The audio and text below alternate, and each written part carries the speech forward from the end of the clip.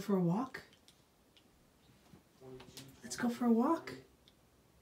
Musical Instrument Digital Interface, or MIDI for short, is basically a technology that was developed back in the 1980s that allows, and this is very oversimplified, so keep that in mind, but it allows the communication between electronic instruments and other, well, nowadays, computers, basically.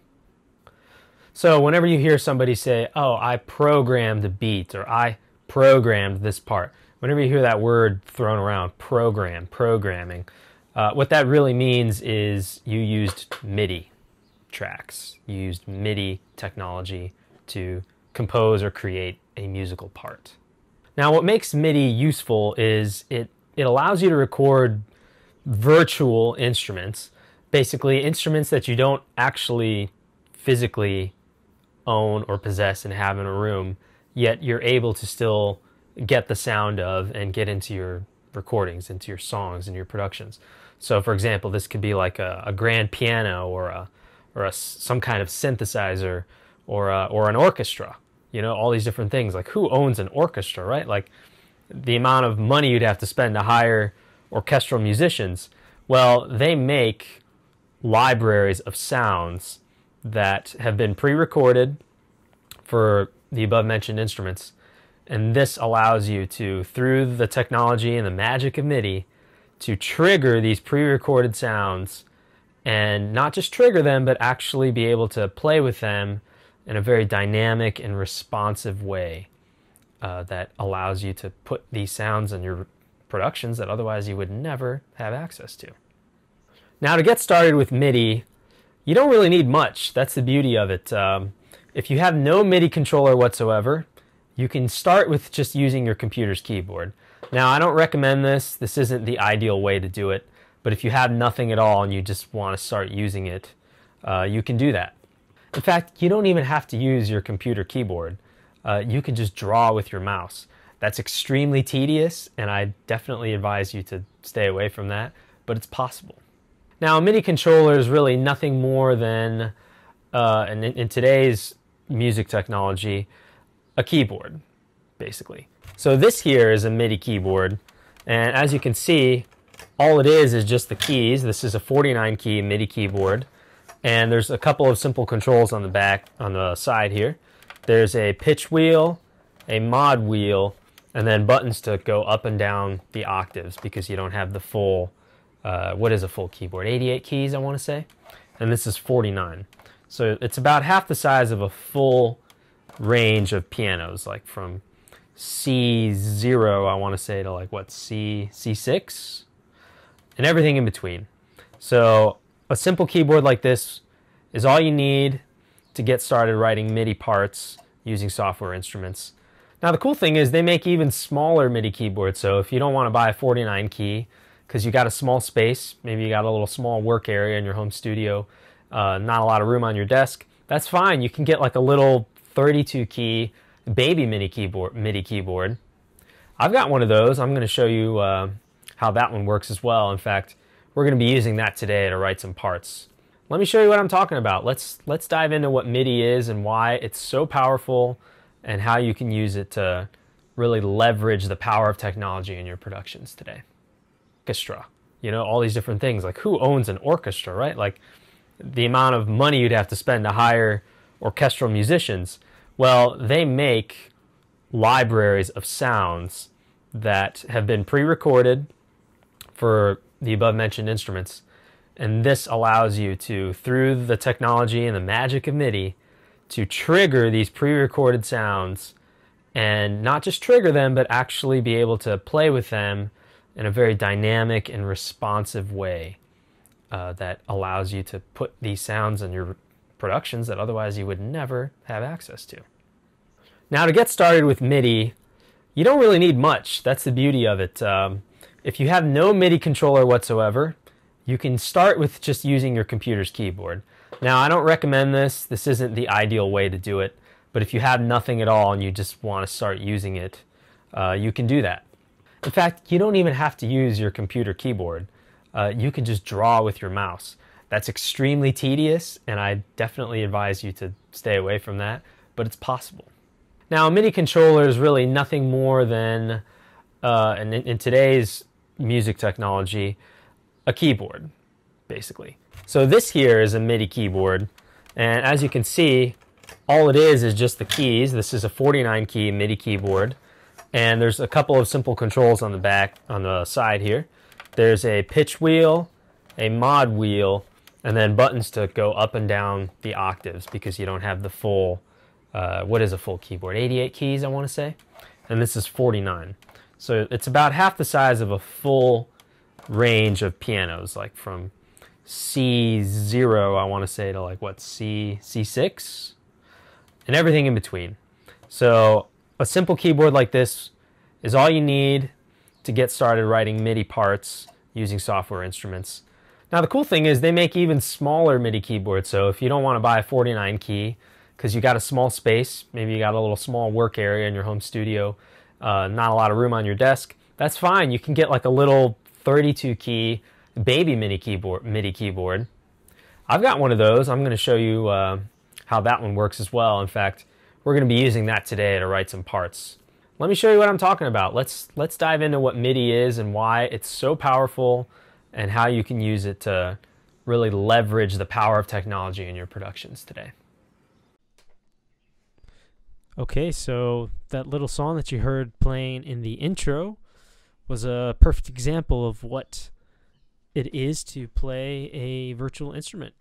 And I was using my small little MIDI keyboard to play a Rhodes electric piano instrument. Very famous, classic sounding instrument that's kind of got this funky vibe to it. And as you could tell, I'm a very terrible keys player, as I was not playing the notes in time. And yeah, I kind of mess up. I have to practice lots of times just to get a take that's even close to right. And that's why MIDI is so awesome, because I'm going to show you that being a terrible keys player is nothing to discourage you from using virtual instruments, because you can edit what you've done after the fact, which is amazing, because with audio, there is, to a certain extent, you can manipulate audio and you can cut and paste and move things around, but for the most part, if your performance was really off, the remedy for that is to re-record the part that you played, whereas with MIDI, that's just not necessary or even smart, honestly.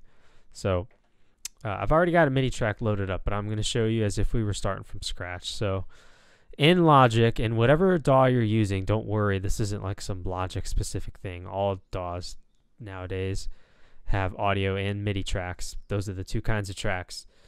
What you're going to do is you're going to create a new track. In Logic, what you do is you go up to this track menu and you go to New Software Instrument. There's a keyboard shortcut for it, because I'm a big fan of keyboard shortcuts. You do Command Option N. Okay, so just for your reference. And then it's going to pull up a new track. If you use the keyboard shortcut, it asks you, though. It pulls down this menu. And then if you want, really quickly, this is an entire list of all of the software instruments that are loaded on my system. So all of these are, actually all of this is like the stock stuff that comes with Logic. So cool stuff, B3 organ, electric piano. So they even have their own Rhodes. Why don't we load that up? By the way, before I move on, if you go to AU instruments, audio units, this is where you'll see, this is all of the third party, with the exception of this Apple here. This is all of the third party virtual instruments that you have from other companies that you've downloaded onto your system. So for example, I love XLN Audio Addictive Keys. I absolutely love it, and that's what I use to play this. But let's go ahead and pull up Vintage Electric Piano in stereo. Create. And we don't need this track anymore. So let's go ahead and get rid of that. And so here's what we're going to do. I'll call this Apple Rhodes. Now we've created our MIDI track. And as you'll see here, the MIDI information from my original performance is here. Here's the cool thing.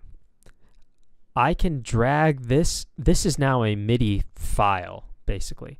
These are notes, so I double click. These are notes on a grid.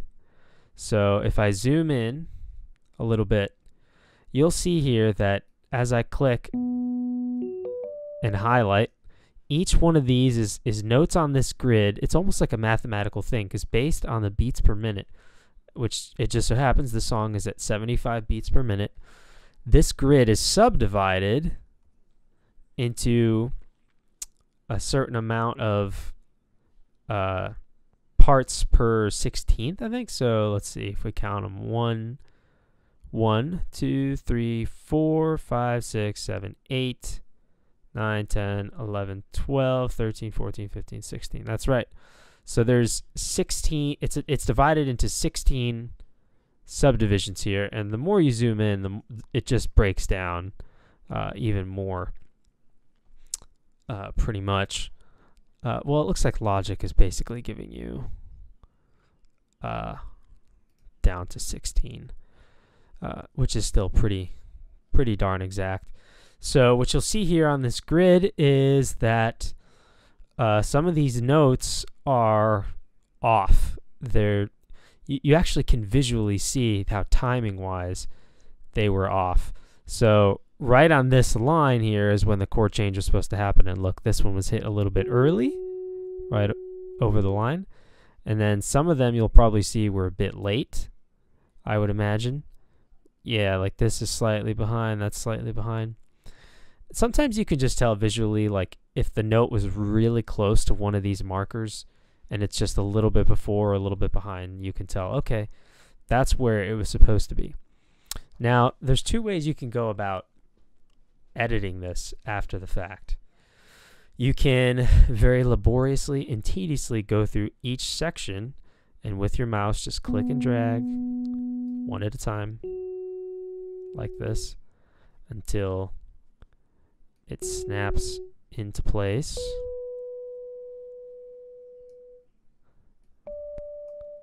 Like it was meant to be all along. And this one is still not perfectly on. There we go. There we go. That one just looks like it isn't.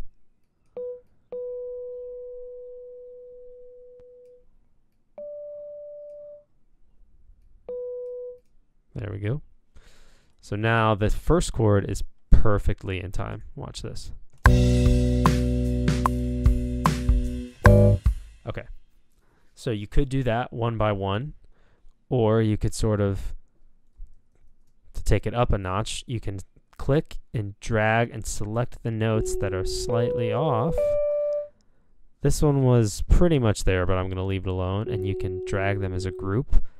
But the problem with that is that all we did was move them back from their position. So now this one's on, this one's just about on, and this one is, well, it's still back a little bit. So that didn't really fully address that as this one is. So now that chord is perfectly on. Another thing that you can do, and this doesn't always work perfectly, but there's something called quantization. Now what this does is it takes, based on a note value that you use as an input here basically, and clearly there's a lot of choices. You tell it, hey, I would like to take those notes that were played that were not straight dead on, right on the grid, on the spot that they were supposed to happen. They were too late or too early, and I want them to be time adjusted so that they are now perfectly on. So we've already edited these first two chords, so what we'll do to demonstrate this is click and drag, and we're going to highlight the rest of this, all of it.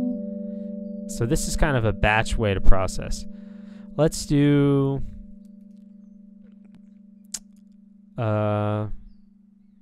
well, these were kind of like, I don't know, quarter note. And now it just dragged everything and put it in place for us. Let's see how it sounds. I'm going to start from here.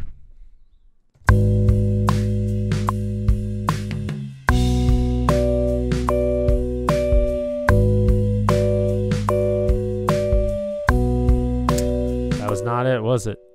So let's hit Command Z to undo, because here's the original performance.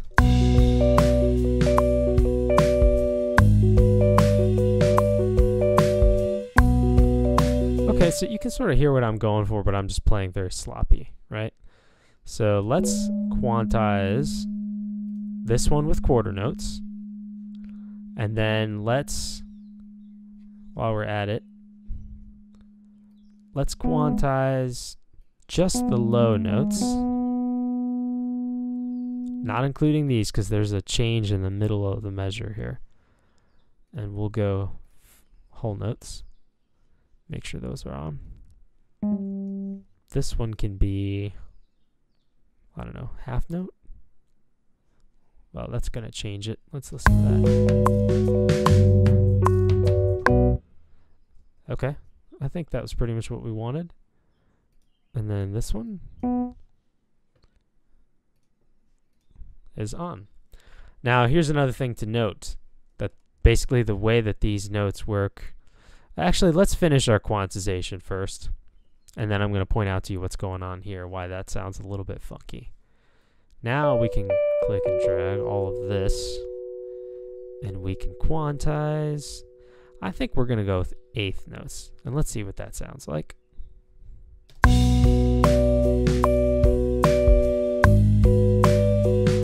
Nope, that's not it. What if we swing it? Like crazy. We'll exaggerate it. Nope, that's not it. So let's go to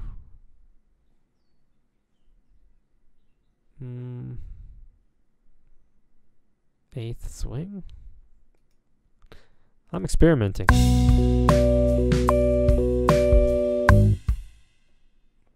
Not it. If we go off, let's make sure we still have our original. Yep.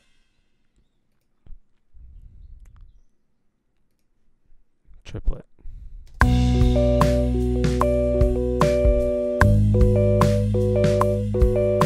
About 60. That's getting closer.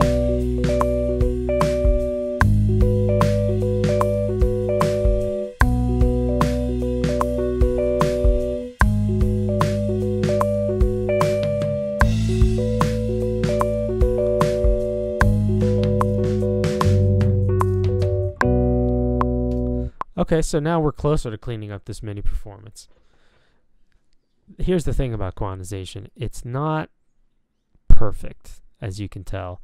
The computer is using mathematical values that you're inputting into it here to basically spit out something that's approximating what it thinks you were meaning to play by locking it to a certain point on this grid.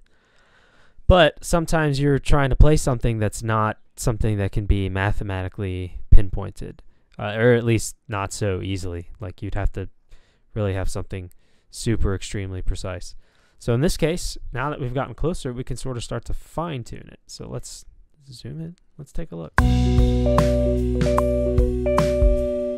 Okay, so measure by measure. This one, by the way, handy tip, your DAW should have this somewhere. This button over here, I believe, collapse mode. This makes it so now it's only showing notes on the grid that we're currently working with as far as notes that were played, as opposed to the entire range spectrum of notes that are possible. But that's something that's possible to do to show you that you can quickly like change keys if you wanted to. So let's take a look at this again. Not that. Okay, I like how that first little grouping of notes happens.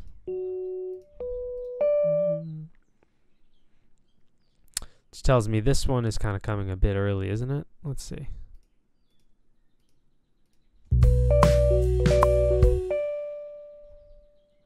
Oh, this one's early. That's throwing it off. Okay.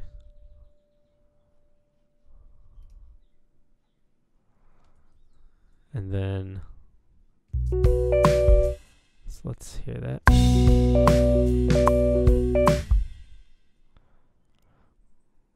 Okay, so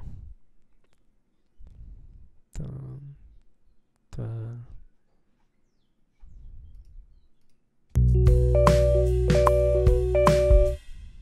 Something's a little weird about that.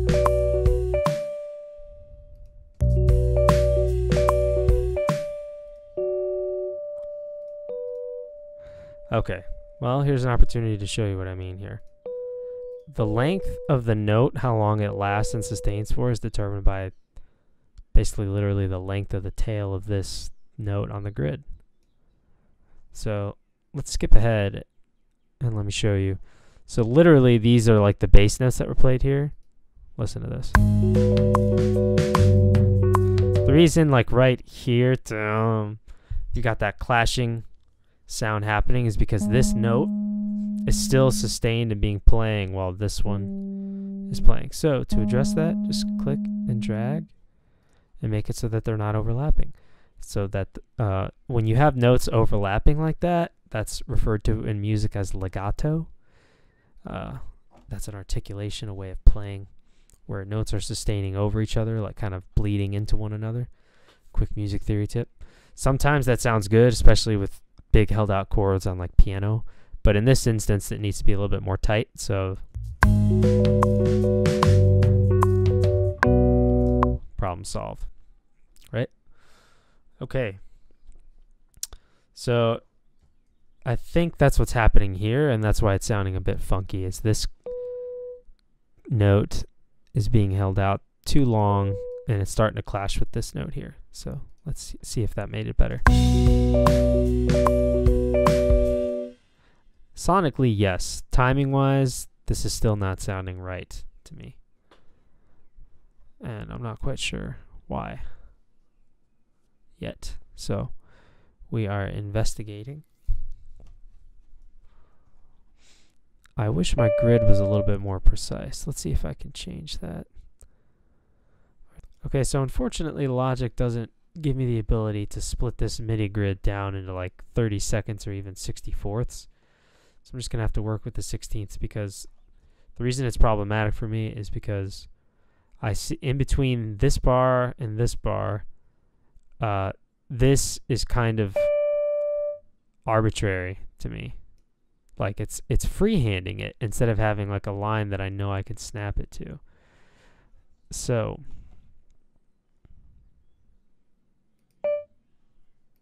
let's hear what we have. This feels like it's happening too late.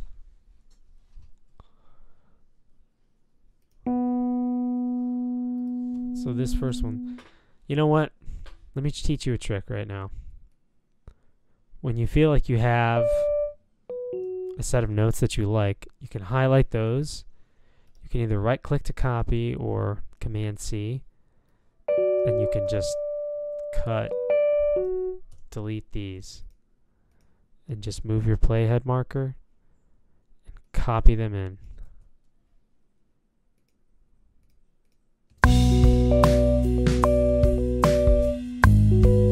Oh, okay, I see.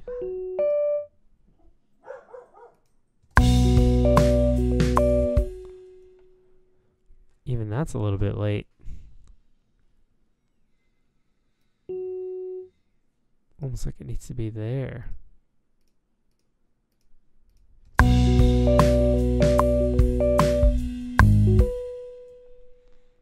I think that was our issue, guys.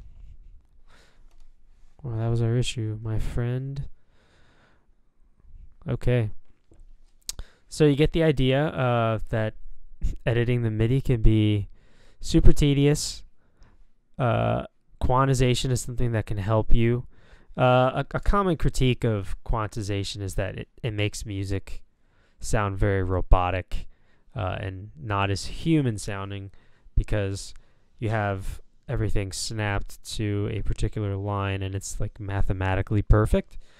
But I think that, you know, if you're a bad keys player like me, you'd rather hear it robotically than the way I played it, because the way I played it is just so off. It doesn't even sound musical.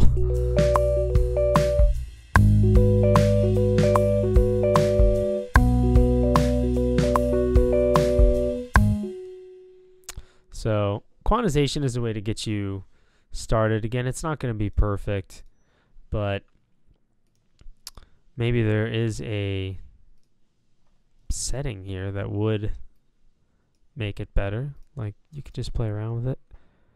1/32. Let's see how that sounds.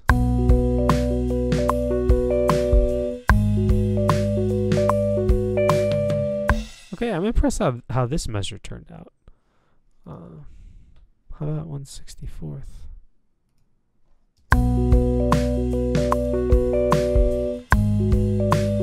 Wow. Oh, got a bad note. Let's cut that. See, that's what's great with MIDI. You played a bad note, no problem. You can just single it out and cut it out. This measure was a freaking mess. Let's cut the whole thing out. And let's replace it with the good measure. So tweakable.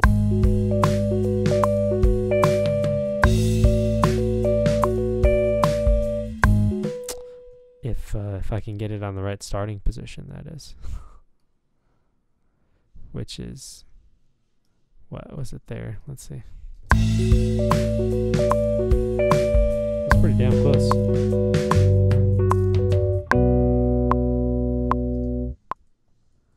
Okay, so here's how you take a very mediocre performance and in just a minute or two start to touch it up to get it more polished.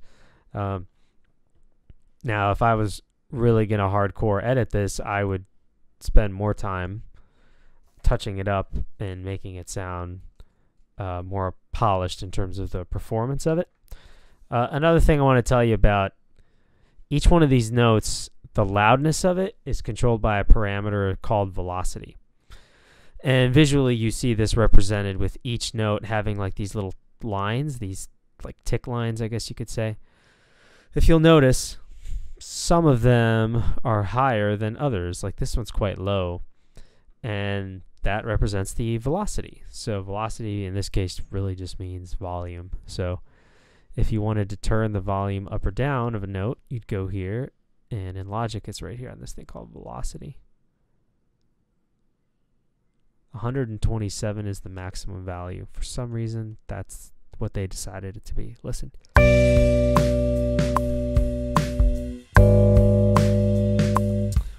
And that is, it's the cool thing about it is it's not just like it makes it louder. Virtual instruments are mapped out to be responsive to the dynamics that you as the player play it at. So when you turn up the velocity, it's not just like the note is louder now, it's also that the virtual player who played the Rhodes piano is now striking that key harder, which creates a more aggressive sound. So just another thing to keep in mind, that velocity is a way to kind of impart some humanness and some dynamics into the performance of an otherwise virtual instrument. So very cool stuff. Now here's another really cool thing about MIDI. Since the information is being relayed through these notes on this grid, you can effectively audition as many different instruments playing the same notes and just switch out instruments as much as you want. So, for example, and you could do this on the same track. You could just change the instrument out, swap it out for something different here. But if you're wanting to compare it head to head with something else, then you're going to want to create a new MIDI track like we did before. And You can either copy and paste, or if you hold the Alt Option key while you're clicking, you can drag it down and drag an entire copy of this. So check this out. We can solo this track out, and let's compare the sound of the Addictive Keys Rhodes and then the built-in Apple Rhodes. Let's see what that sounds like. Don't need the click track. All right, let's switch over.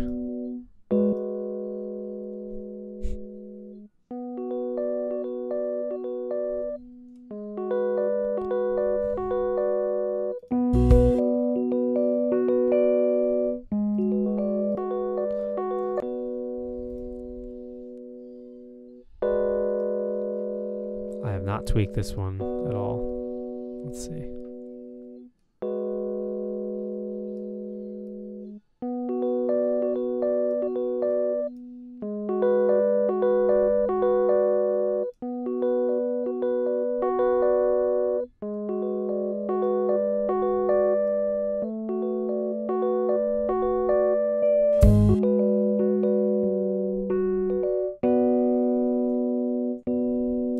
This is just a preset inside of Addictive Keys. I'll show you. It's called Amp Mix. Let's see what that looks like on the editor. Looks like we've got a microphone on an amp. That's interesting.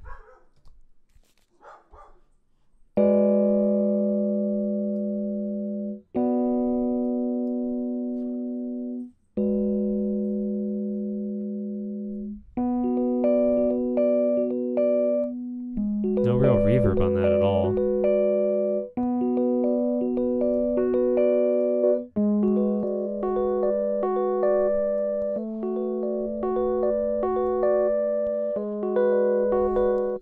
So if we were comparing these two head to head, I like the Addictive Keys Rhodes. I think it just sounds more real and lifelike, and this one sounds like a little bit more like a cartoon version of it, slightly more. It doesn't sound bad, it just sounds just a little bit less realistic, but in the context of a whole mix, then that might not be the worst thing. Another thing that you can do, this is a pretty cool production trick that I like to do sometimes, because MIDI notes are just infinitely copyable. I'll drag it down into another track like this, and then I'll take a whole different virtual instrument. So I don't know, organ probably wouldn't do it. I'll do something that's kind of similar, but not the exact same, not the exact opposite, something in between. So if I was to go to Addictive Keys again, let me find that. Addictive Keys. So for instance, let's take this Electric Grand, and I don't know, let's pick one of these presets.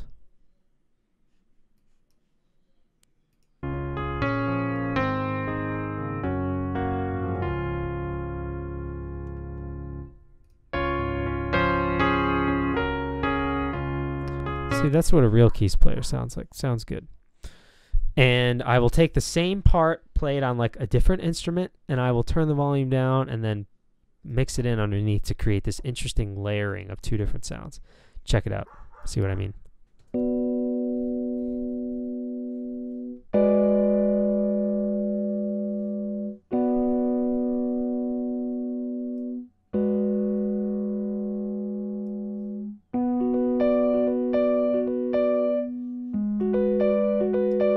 Especially if you take the second one and wash it out with an effect.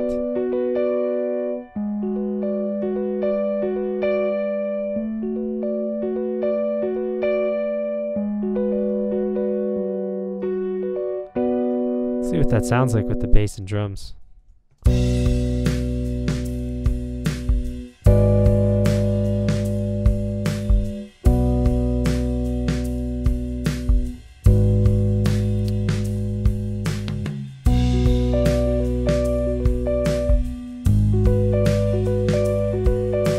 Just created more depth by doing that.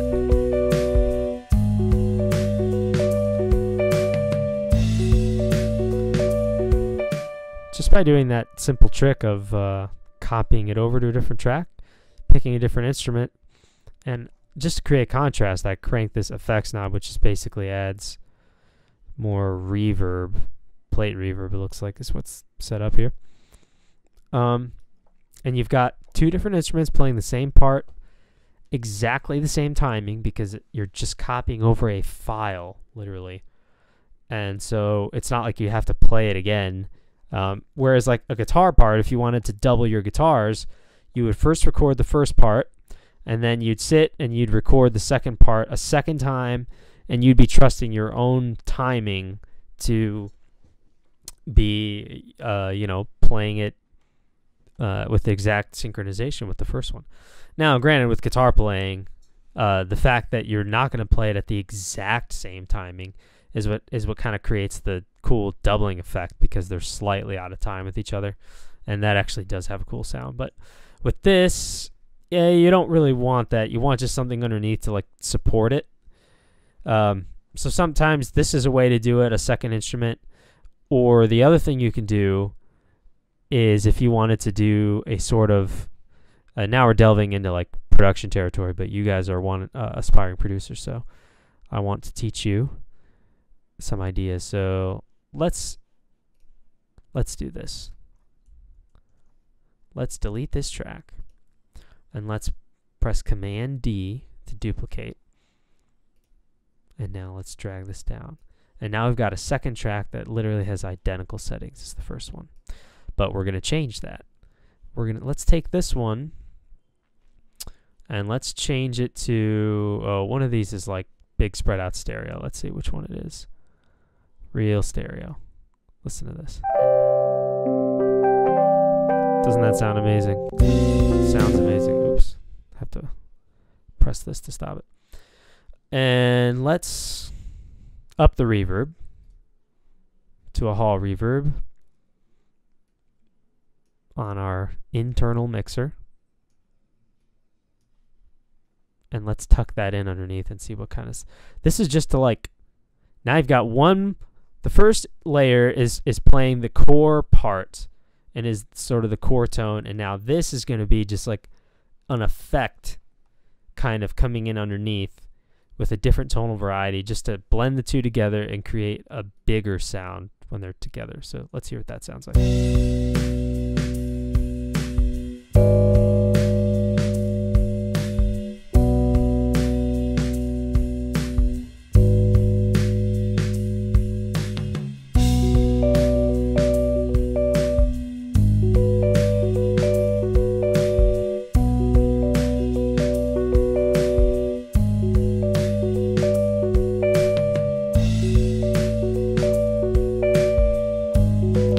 This one.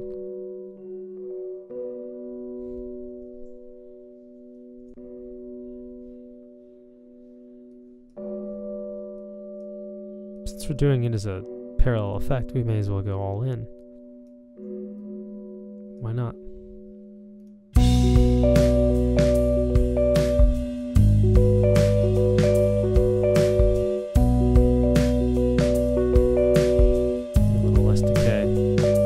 Definitely feel that though. So that's just another fun kind of production idea that you can use once you start getting a little bit more advanced with MIDI. I'm kind of just trying to, I know this is probably a lot to take in if you've never worked with MIDI before, or you're just starting and you like you're not familiar with it yet, because everybody has to start somewhere. And several years ago I looked at it and I was like, what is this? I was like, what? I didn't know that this existed. So I'm just exposing you to some potential different ways of thinking around MIDI. And another thing I want to point out to you, take a look at this. Let me see if you notice something.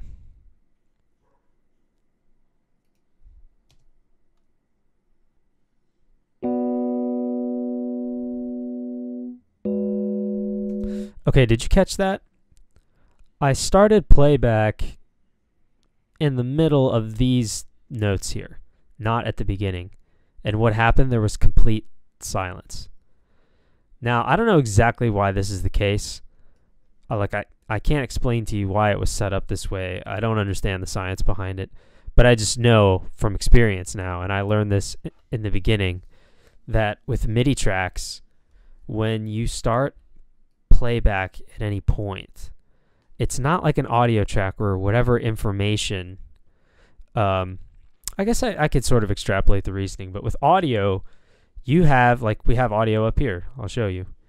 You have information happening at all points. No matter where I drag this playback head, there is something happening inside of the audio track. Whereas the MIDI track, if you start here, then these notes never hit and send signal to run through. It never sends its message to the virtual instrument, which is supposed to be receiving the message from these notes, and therefore the sound never gets hit. So this means, especially like if you have a synth, it would probably be better if I just showed you an example of this to show you what I'm talking about. So let's go with polyphonic synth. It doesn't really matter what tone it is. This is just to show you the idea, right? Okay, well, we want like a pad. Do we at least have a pad? Yeah, that's not my favorite sound, but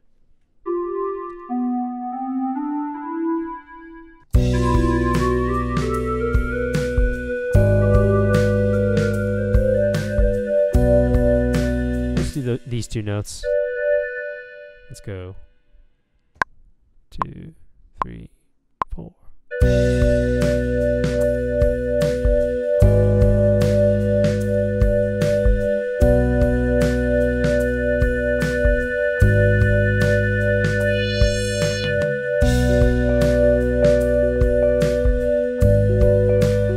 Okay, that's enough. Got the point across. I have a little modulation button on this MIDI keyboard. I pressed it halfway in there. That's what that is, just for fun. But don't worry about it. Okay, so let's double click on this. Okay, here is our little MIDI editor for this. Looks like I hit it a bit soon, so let me make sure that's on. Check this out. Okay. Great, so that's playing. Again, let's not worry too much about the sound. I know it's not, it doesn't really fit with the vibe of the track that's happening, and that's okay. But, so if I wanted to sustain this pad just for the whole duration of what we have here so far, well, if I were to play back from the very beginning, I will have that. But if I wanted to play back from here because there was a certain part I want to listen to, well, nothing. Why? Because the note started all the way back here, and if I don't start playback from here, then I'm going to get nothing. So this is probably one of the few downsides that I've experienced with MIDI, and here's my suggestion to you to alleviate this or to get around this. You can take a MIDI track and you can bounce it down to audio. You can convert it into an audio track. This is also just good to do if you ever plan on sharing a session with somebody and they open it. They might not have the same virtual instrument you do, so they'll have this MIDI file here, but if they don't have the same virtual instrument as you, they're not going to hear the same sound that you heard. So what you can do to remedy this, and what I tend to think you should do, this is my suggestion, before you just convert this to audio, make a copy like we did. Copy it down so that way if you decide that you wanted to make some changes to the actual notes, the performance of it, you can edit it later, and you can either mute this track or you can just turn it off, and that would be Control M in Logic. I said Control M. There we go. Mutes that track. And now what we can do, and different DAWs are different, so just Google whatever DAW you're in. If you're not in Logic, if you're in Ableton, like I also use Ableton, you can right click on a track and there'll be a button that's a menu in the drop down. There'll be something that says freeze. Click on freeze. It's going to process everything that's on that track, and then it's going to be like a blue color where the track's frozen. Then right click again and click on flatten, and then that's going to flatten it down into audio. So that's Ableton. But otherwise, for your DAW, I don't know how every single DAW works, but just Google how to convert audio, a MIDI track into audio in, you know, whatever DAW you're using, FL Studio, Cubase, Pro Tools, whatever it may be. But in Logic, here's what you do. Right click, bounce in place. And then, you know, you'll have an option to rename it. I don't know why it does bips. It's just file name, I guess. Destination, new track. Perfect. Okay. And oh yeah, that's right. I forgot about that. That Logic actually, as a courtesy, puts it on a new track and leaves the old one there for you. So I didn't even have to do that. And then look at this. Now it's in audio form. So no matter where I start playback from, I get the full benefits. Now that we're in the world of audio, it's sort of like you committed to the sound, and it is what it is now. There's no more editing from the virtual instrument standpoint. So just keep that in mind, you know, and production is all about commitment. You got to find sounds that you like and that fit the vibe of the track and commit to them. But you can sort of leave yourself the room to make an adjustment later if you need to, especially with chords, or like if there's certain notes where you're like, I don't know, I kind of want to change the melody or something like that.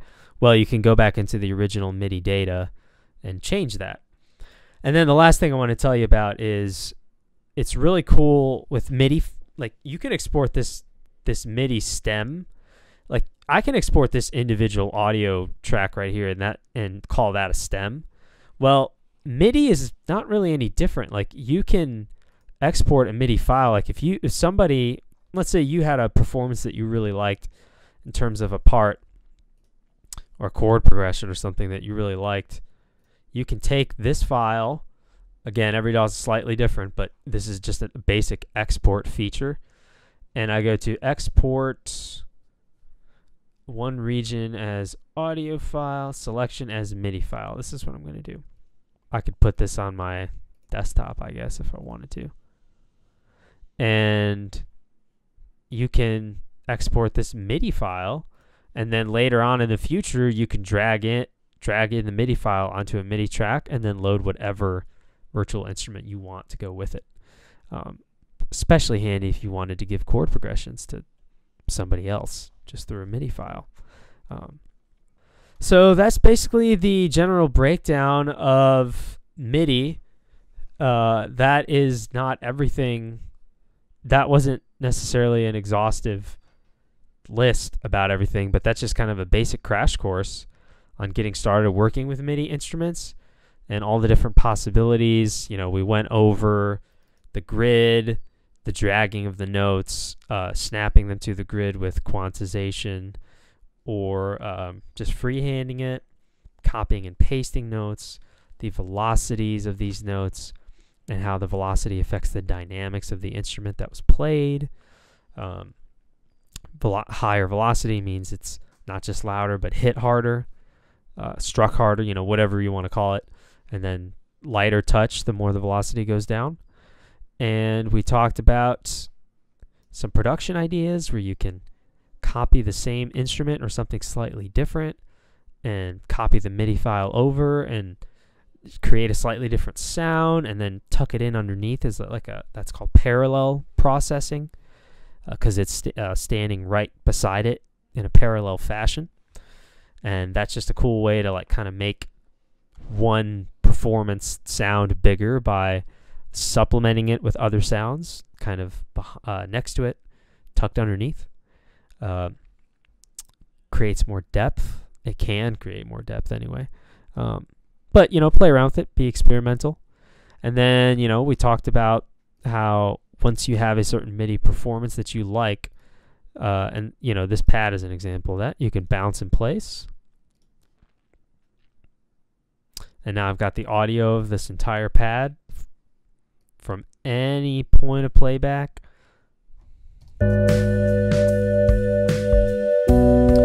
So if you've got a pad or any MIDI part really played with a virtual instrument, you can convert that thing down to audio, and then you're working in the realm of audio. So, which the approach to working with audio, of course, is different.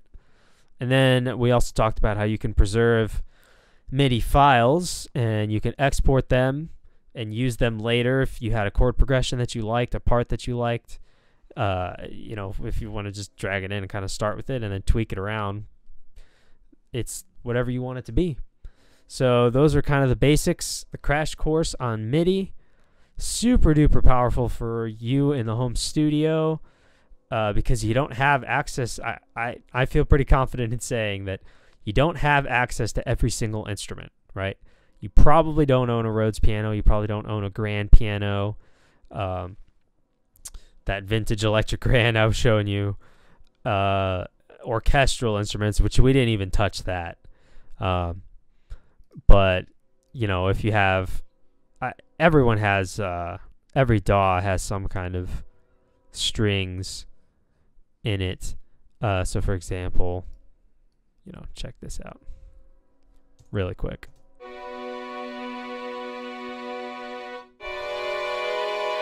Wow, that is cool.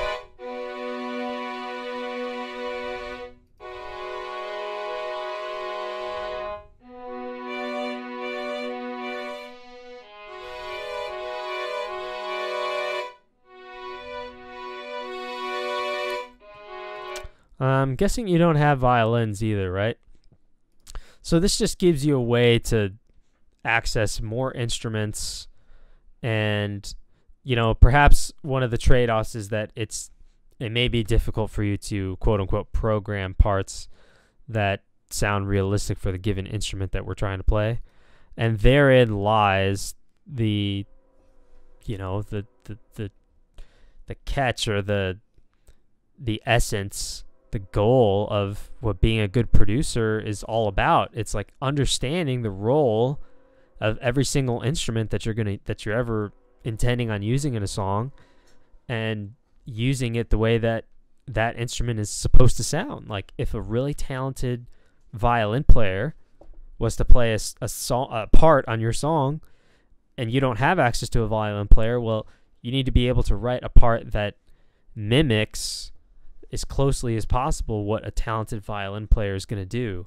If you're working on your own stuff in the home studio, you're going to need to learn that. So, but I don't say that to make you feel daunted or overwhelmed. I'm just letting you know that Virtual Instruments gives us the tools to do it.